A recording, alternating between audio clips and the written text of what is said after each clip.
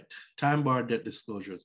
Proposed time bar debt and revival disclosures were not finalized. Too many concerns, burden on the debt collectors and confusion to consumer. So what they're saying here, with the time bar debt, they proposed that disclosures were supposed to be made, but they haven't finalized on that. There's only comments, because the burden of proof, as we know, is on he who that is bringing the claim, right? But they're complaining now that it's going to be too much of a burden on the debt collectors and it's going to confuse the consumer. So there's still ambiguity here. So now where ambiguity is, I say you exert the things that you want. So you take over this part as it relates to time bar debt disclosures, and you enforce it the way you want to enforce it, because the law isn't clear on that. So if you take that part over and demand what you want, who knows, you might start seeing some remedies. And when it comes to time bar debts, or as some people know it and call it statute of limitations, each state has different statute of limitations. So the statute of limitations for collecting on certain debts is different from New York, than Missouri, than Atlanta, than Georgia, than Connecticut. Like, it's all different. And these are just some examples of state that has time bar debt, like California, Connecticut, North Carolina, Texas, West Virginia, Massachusetts, New Mexico, New York, Vermont, New York City, and the city of Yonkers. All right, so the CFPB encourages debt collectors to disclose anyway. So you see this word? It says encourages. So it is not fact, it is not law that they have to do it. They encourage it, but they didn't say you must do it. So if a debt collector reserved the right to disclose, it's not a violation, because the CFPB only says they encourage it. It's not mandatory. But in many circumstances, disclosures can effectively cure the potential deception associated with the collection of time bar debt, which is absolutely true. Because let's say you're coming up on, let's say a credit card debt, and you're in the state of New York, and it's 6 years, and then you're at 5 years, 300 days, and a debt collector just popped out of nowhere, and they threaten you with legal action. We're going to bring you to court, all of that stuff to start over the statute of limitation. But not only that, in their deceptive correspondence, you now went ahead to pay that alleged debt. Well, what that simply means is it's a violation of the law, because what they're saying is now they got to tell you this. So when it comes to that part where you're coming up on the statute of limitation, they cannot do any deceptive marketing, any deceptive means of communication to bring you back with the statute of limitation.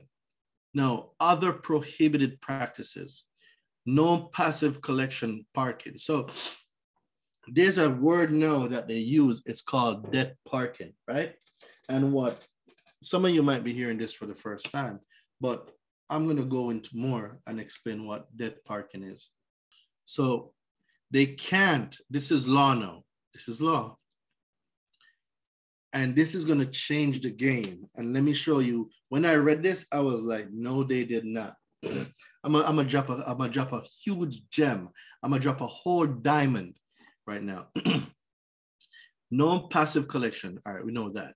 Can't report a debt to credit reported agencies. So NCLC have credit reporting agencies.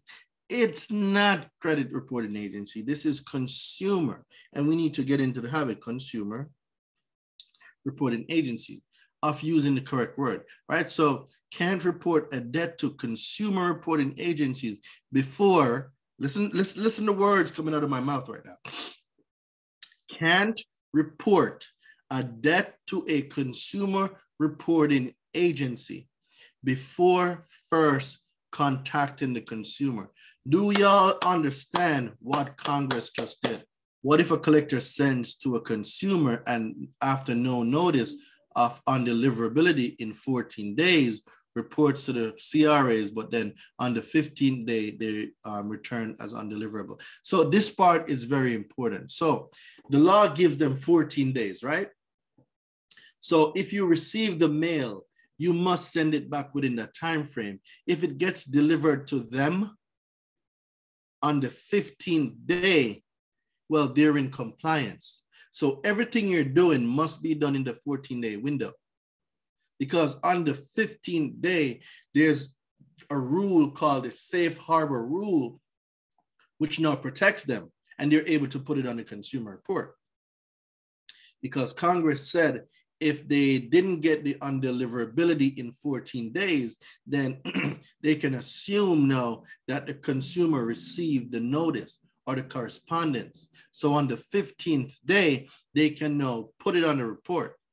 So it's important that y'all are, and you're telling your clients that y'all need to be on top of your mail, because when these things come in, you got to send it right back. Because if it hits the 15th day and they didn't get the undeliverability, then they can put it on there. That's a caveat to that. All right, credit reporting parking rule continued.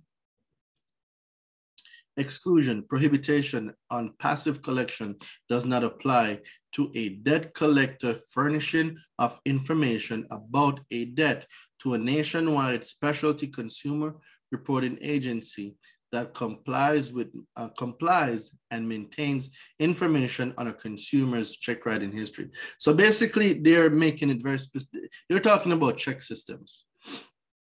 That rule, the parking rule for the 14 days, it doesn't apply if they're reporting to check systems. They can do it. Congress gave them the right to report to check systems or other consumer reporting agencies that maintains information on a consumer's check writing history. So check systems is one that the rule, they excluded from the rule.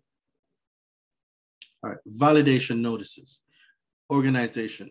Methods for sending validation information, right? We're going to go into definitions, required validation information, form of validation information, translation into other languages.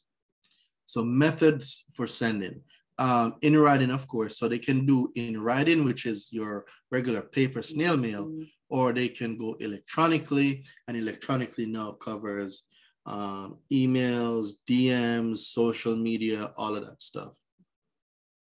The initial communication, or within 5 days of the initial communication, orally in the initial communication, except exceptions, collector not required to provide validation information if the consumer paid the debt prior to the expiration of the 5th-day period. So basically, the disclosures that they must give under